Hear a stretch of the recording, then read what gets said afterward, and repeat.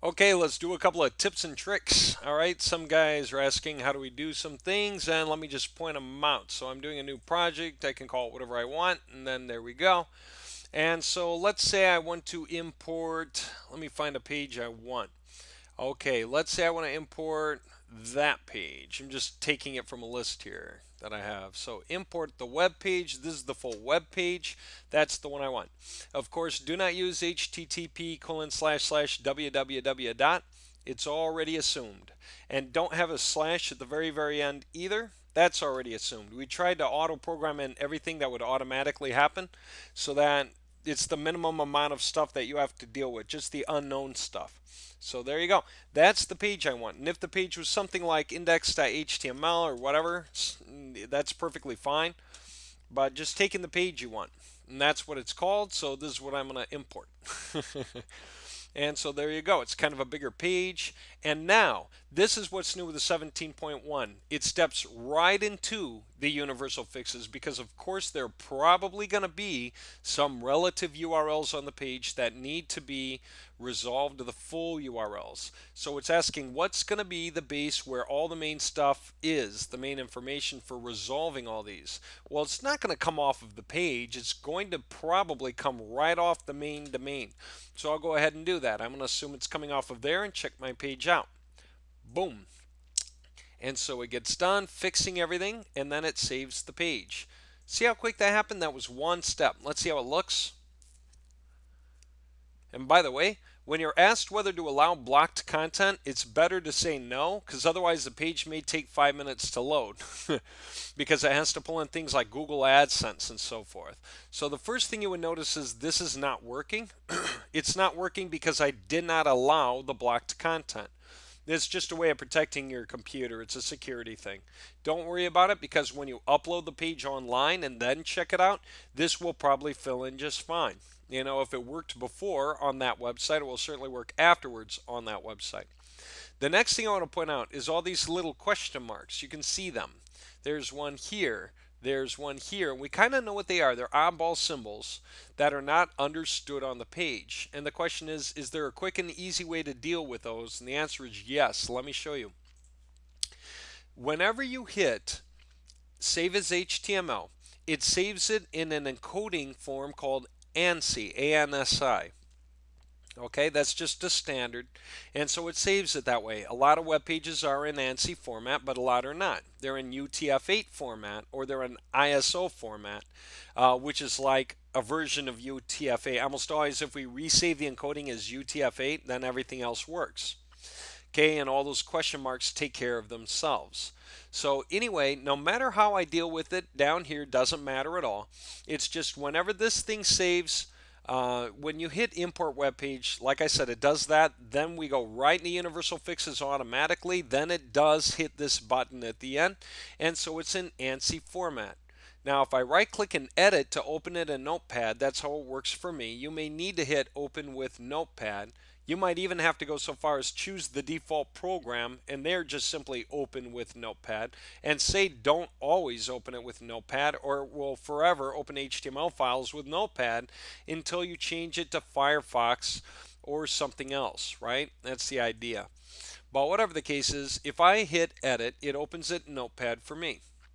Okay, so now when I look closely in the top couple of lines, I'm probably going to see this. Okay, there's this whole character set equals UTF-8. If it was ANSI, it would look like ANSI, like this, or it would be in lowercase, ANSI, but it's not. It's UTF-8. And it does not matter if it's lowercase, but that's the character set that it's saying it works in. That's a language in essence, right? And it doesn't affect everything, but it affects some things. So anyway, if I hit file, save, it just saves my changes. But if I hit file, save as, I can save it and probably in the same place with the same name. But I will change the encoding from ANSI to UTF-8 because that's what the page is expecting anyway. And if it is not ANSI, probably save it as UTF-8. That's like 99% of what it would be if it's not ANSI. no matter what it says. But there you go. And you can always change these encodings at will. I could change it back just as easily. Edit, File, Save As, and I could change it back to ANSI. It really doesn't matter at all. But I'm going to go with UTF-8. That was the idea. That's what it thinks the page is. So if I open it now and don't allow the block content again, I'll save that for when I put it online. All my question marks are gone. So all those little character issues took care of themselves. And again, this will probably display just fine when I upload it onto a domain, well, a server. And then I view the page there on the server the way it's meant to be viewed. Then that'll probably fill in. Okay, so let me just show you by way of example, let me just show you another one. Okay, and again, you'll get to see how fast all this stuff is. So here I do a new project, open it, and actually let me just do the same one again, just to be quick. I think that's right, yep. It goes, and then after it's done, fixed to what it's supposed to be here, the base, it fixes all of that, and it saves it, and so now I can check it, and if I see those silly, don't block. If I see those silly question marks, which I will, there they are, then I can just edit, file, save as, UTF-8, and 99% of the time, that'll fix it, and it'll look right, act right, and Google will be able to read it better too. Okay, Google bots. And every other search engine bot, because it's in the right language. It's in the language it says it's in. All right, now with that, let me show you one other thing since that was pretty quick.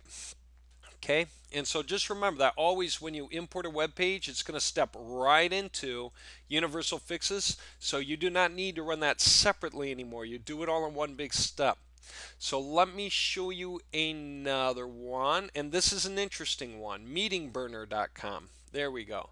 So let me do a new sheet, and we're going to import a main page called meetingburner.com. Okay, meetingburner.com. And when we import it, it says enter the domain name for the universal fixes, and we assume meetingburner.com. We say okay. It saved it. And so we go to open it, and it looks like garbage. Obviously, this is not the right path to the images folder and the CSS folder. It's not coming off the main part of the web page. We say, well, what if we edit it and check out the encoding? And we're going to find it up in here somewhere, but it's going to say, there it is, UTF-8. Okay. And so what if I save it as UTF-8? Save as UTF-8. Save. Replace, because it is a different document now. Even though it seems like it would be the same one. The encoding's different. Okay, we still have our problem with our images and our CSS. So that is not the right path to follow. So the question is, what is the right path? Well, if we actually go to meetingburner.com and take a look at their source code, and you could do it off of what we took down, but it's just easier to do it like this, I think. I mean, it's up to you.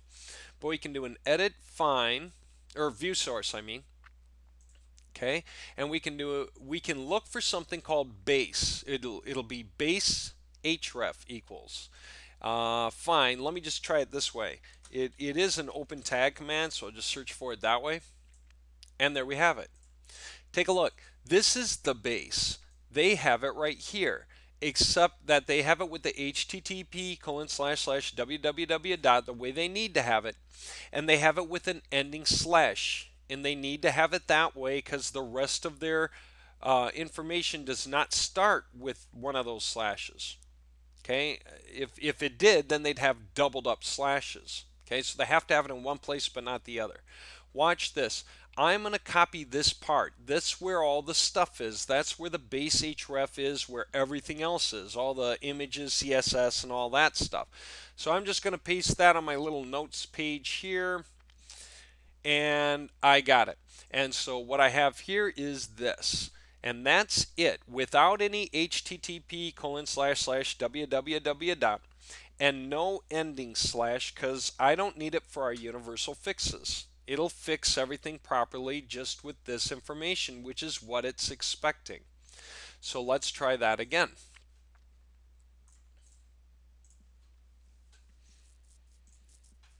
So let me do it again. And deleting the old and doing the new one again. Here we go. Ready? And we're going to say here, this is the main page that we want because it is the page that we want. Boom. And instead of what we had, we're going to use the right one. Control C. This is what they expect, so that's what we put. And it saves the HTML that way. Now when we look at it,